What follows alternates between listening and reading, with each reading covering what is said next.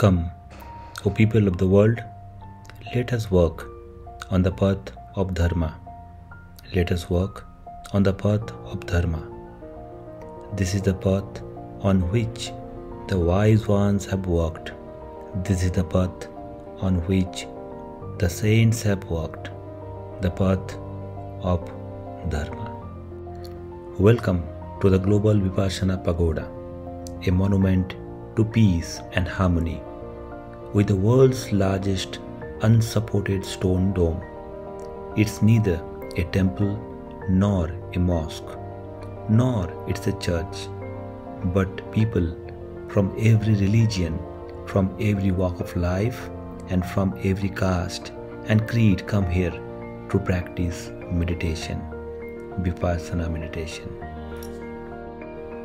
Vipassana is a Pali word and it means to see the things as they really are.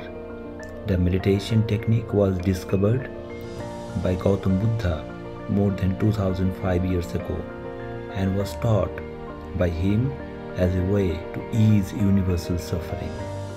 Vipassana meditation offers a tangible means of transformation through observations. The story of how the relics of Buddha came to be housed in a pagoda built in the early 21st century is a long one. Briefly, when Buddha left his body around 2,500 years ago, Brahman Dona, a wise disciple of Buddha, divided his bodily remains into 8 parts and distributed the sacred relics among the local kings.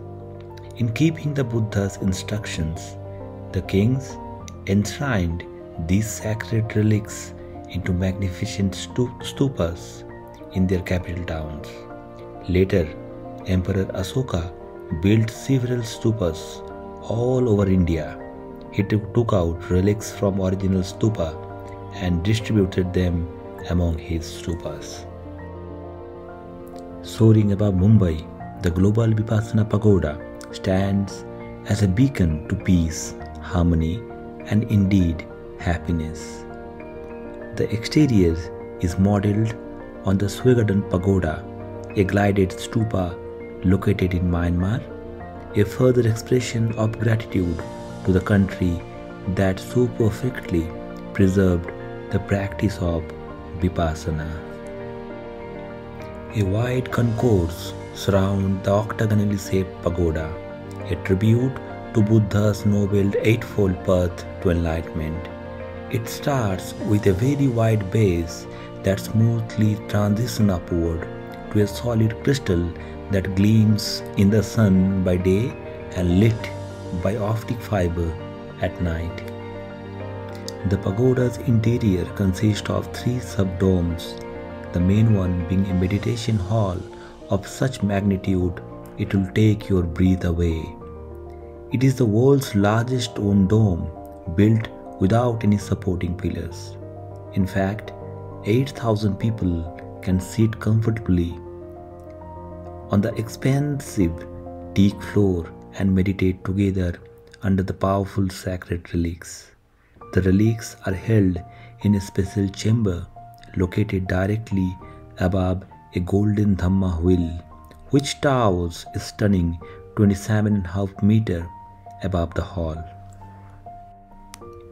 The pagoda is always open. People who have taken the 10-day introductory course to Vipassana are free to meditate in the main hall at any time of day or night. The smallest sounds vibrate and carry across enormous expanse. So out of respect to those meditating, please maintain a perfect silence. The return of Vipassana to the land of its birth began with this man, Acharya Satyanarayan Goenka.